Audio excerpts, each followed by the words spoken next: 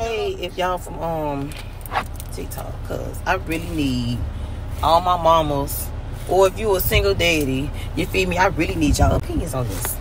Okay, so y'all remember that story I told y'all about how the girl was hiding at the pediatrician? I was gonna fight her. Okay, that day I took my kids to the pediatrician to get a checkup.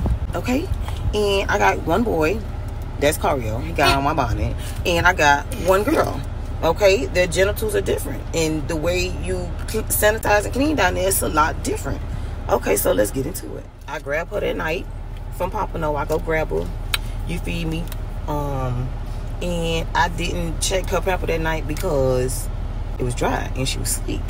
So the next morning, boom, bam, bam, we get up. It's time to change the diaper.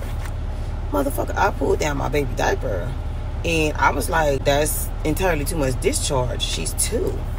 Like, something ain't right. So I made an appointment, and the next day we was up in there.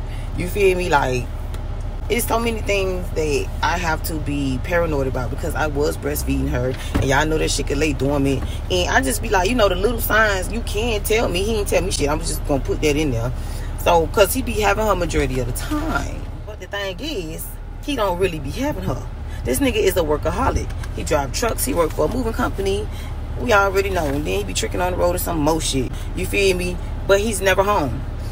She is always with the other girl, you know, that was born on the same day. You feel me? He's still with that baby mama. So my thing is, and he said last night, he was like, Samia don't never have no odor, and that's because Samia is kept clean.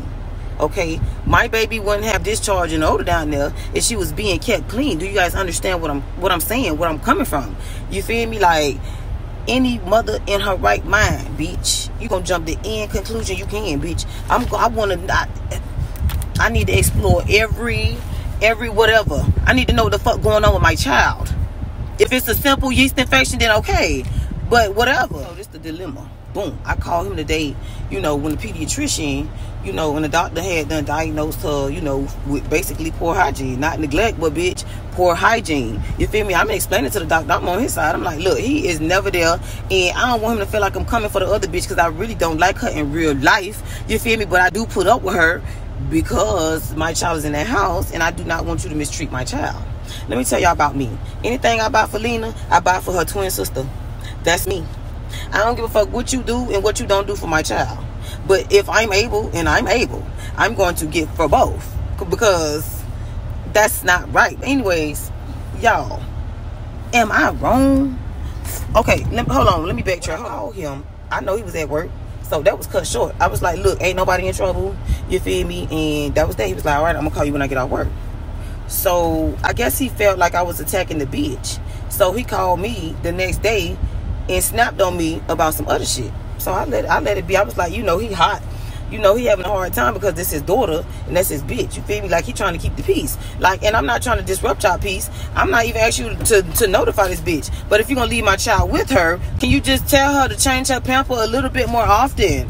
Like, she can't sit in there. First of all, my baby is a premature baby. She has tons of issues. I'm pretty sure she's developing a lot of yeast, and it has to go somewhere. Okay? But educate yourselves. This is what I'm telling you, bruh. Because I'll beat your ass about my child, bitch. I go straight to hell with gasoline drawers on, bitch, about my child. So boom, he snap on me. You feel me? That day. And then yesterday, Valentine's Day, I'm like, look, come get Lena, or he ain't got no car right now. I got the wheel, so I drive, you feel me, to drop her off. He was like, oh, I'm going to be on that end anyways. I'm going to grab her. This bitch, y'all, he stayed till my shit all fucking day. And then I had a day with the white boy at 7. You feel me? I'm going to tell y'all about that bitch in a minute. Like, it was just so much going on, and he wasn't respecting nothing that I was saying. So he ended up, you feel me, just like bulging his way in. And then we was sitting just like this. He was over there, I was over here. And I was like, you know, I wanted to talk about this situation when I took Lena to the pediatrician. I don't want you to feel like I was attacking the girl. And y'all, this nigga flipped the fucking script. Anything pertaining to this hoe, he would cuss me out like a dog. You hear me? But then he had the audacity. I let him hold my car and everything just so he could get the fuck away from me. He said he had to go do something. And at this point, I don't care. I know you coming back because you got to bring my car back. But at this point, bye. Bye. I'm over you. Like, this bitch, he got the keys because they attached to the shit. Y'all, He gonna come in my room talking about what's up. I got a few more minutes before I leave. I was like, bye. I gave that nigga $150 for him to leave me the fuck alone. I'm not fucking with you, bro. I'm good off of you. My nigga, you cussed me out about our child. I'm concerned about the well-being of our child. You feel me? I ain't even, like, I disclaim it already.